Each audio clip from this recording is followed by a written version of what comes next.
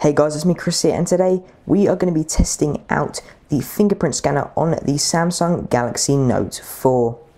So without any further ado guys, let's go ahead and get started.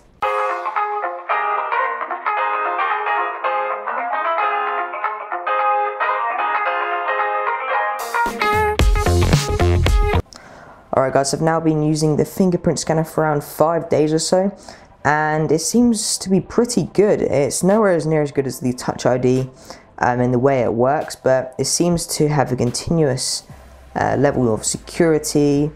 So yeah, let's just go ahead here and see if it copes and works how it should. So we'll just go ahead here and swipe down.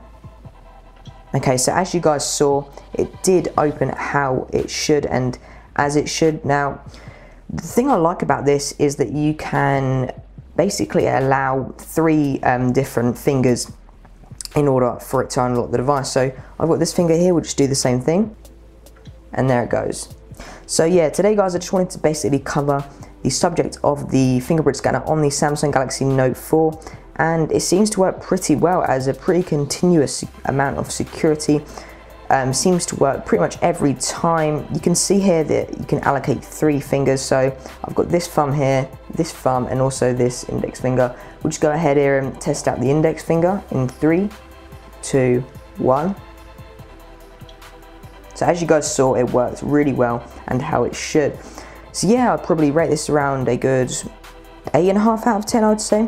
The main downside with it is obviously the swiping motion, and Apple have definitely got the probably best fingerprint scanner on the market right now, which is basically where you just hold it down and then it unlocks the device. You can see here that you can't do that and you have to actually swipe down.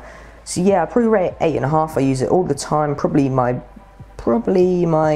most preferable form of unlocking my device and type of security.